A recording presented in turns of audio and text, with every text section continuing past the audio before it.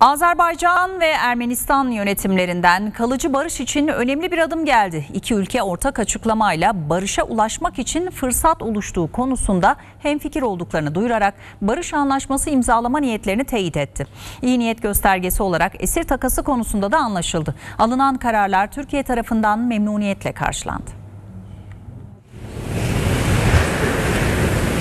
Azerbaycan'la Ermenistan arasında barış anlaşması imzalanması için önemli bir eşik aşıldı. İki ülke barışa ulaşmak için fırsat oluştuğu konusunda hemfikir olduklarını duyurdu. Barış anlaşması imzalama niyetlerini teyit etti. Ortak açıklamada Bakü ve Erivan arasında yapılan görüşmeler sonucunda güven artırıcı adımların atılması konusunda anlaşmaya varıldığı belirtildi.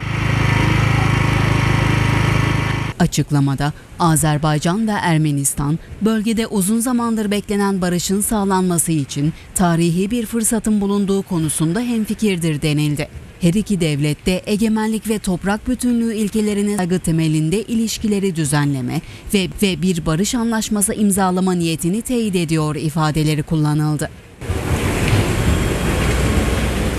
Bu kapsamda Azerbaycan'ın iyi niyet göstergesi olarak 32 Ermeni askerini, Ermenistan'ın ise 2 Azerbaycan askerini serbest bırakma kararı aldığı belirtildi.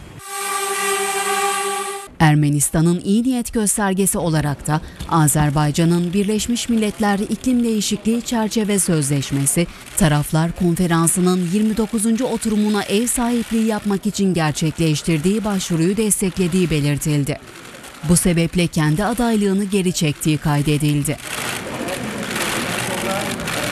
Azerbaycan'la Ermenistan tarafından yapılan açıklama ve alınan kararlar Türkiye tarafından memnuniyetle karşılandı. Dışişleri Bakanlığı tarafından yapılan açıklamada Azerbaycan'la Ermenistan arasında bazı somut güven artırıcı adımların atılması kararından memnuniyet duyulduğu belirtildi. Azerbaycan'la Ermenistan arasındaki barış anlaşmasının bir an önce imzalanmasının arzu edildiği vurgulandı.